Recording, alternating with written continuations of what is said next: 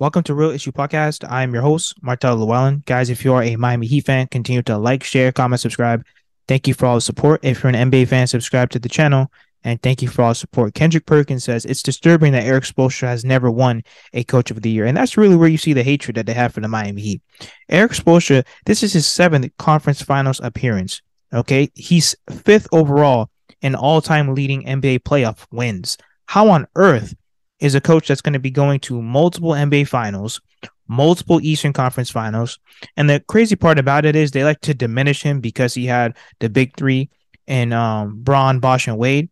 They try to diminish him. They try and, say that super team carried his coaching. I don't care what anyone says. Erik Spoelstra has been the best coach in the NBA for the past few years, in my opinion. This coach has done more with less compared to a lot of other coaches who have multiple all-stars on their team. A lot of coaches that they say, oh, well, he's better than Erik Spoelstra. How? How? Some of these coaches don't even have championships under their belt, and they're still going around here saying that they're better than Spo. I think that Spo is a great overall coach in terms of, and you hear the players say it all the time, Erik Spoelstra can literally get a guy from the YMCA, and the confidence and just the overall coaching development that they instill in you in the Miami Heat organization from Spo and Pat will get you to an NBA level. Why do you think that these undrafted guys play the way that they play? They said it themselves. Bam Adebayo has said it himself. Erik Spoelstra will get guys to play better than they thought they ever could. That's a great coach, in my opinion. Why? Because they're buying into the system. Coaching is half the battle. If you don't believe in the coach, you're not winning. If you don't believe in his schemes, you're not winning.